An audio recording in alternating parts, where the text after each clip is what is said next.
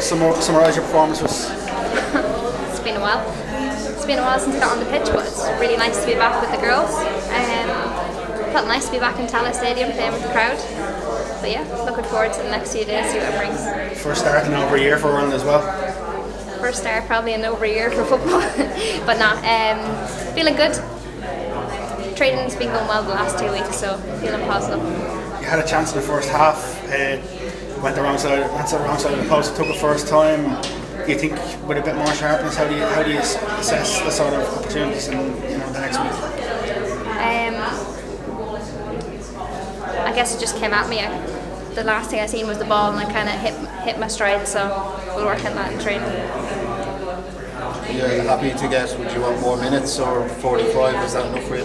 No, I think we agreed with 45. There's a few players we kind of had sorted that out before the game. So. Now about yourself, do you have more in the legs now, or do you need a bit more work? Well, I had a tough 2 weeks of training, but hopefully there's more in the legs, of course. Yeah. Hopeful now with that performance that you're a bit closer to getting to Australia, or what's the thinking yourself? I hope so. Fingers crossed. Thank you. What was it like watching the second half, Leanne? It must have been a bit frustrating because Ireland kind of clicked into gear a bit more and I suppose created a little more. Yeah, exactly. It's great to see the girls. Listen, we want to be going into a World Cup with wins under our belt, so it's positive. Of course, it's great to see all the girls given the best opportunity to take their chances. So yeah, it's been good. And a big few days lie ahead as well. Relax over the weekend now and see what's to come. Seems to be taking it all in your stride. That's it. What can you do? It's out of your control. So relax and see what's to come. Yeah. So you have the weekend off now. Is there a day where you will actually know?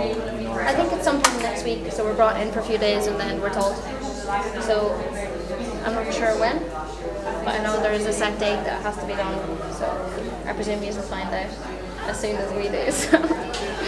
Is it a bit frustrating, the way it's sold out Tallaght Stadium, but you could see quite a few anyways, empty seats. Was that kind of frustrating for you guys? Like, it'd be great to have a full house, obviously. Obviously it'd be great to have the full house, and it'll be a great job when the fourth stand is open, but listen, everybody tried to come and it was a great crowd tonight. I could hear them roaring and shouting even from inside the change room before we came out, so yeah, it's been good. Did your family down to watch the game this evening?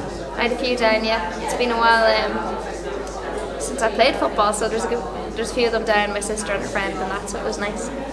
Yeah, just talk to us a little bit about you say with the squad announcement next week. Is it better to have a couple of days off, or does it make it harder? I don't know, I just think what's meant to be will be, and what's for you won't pass you, so just chill and see what happens. I can't control it now, so.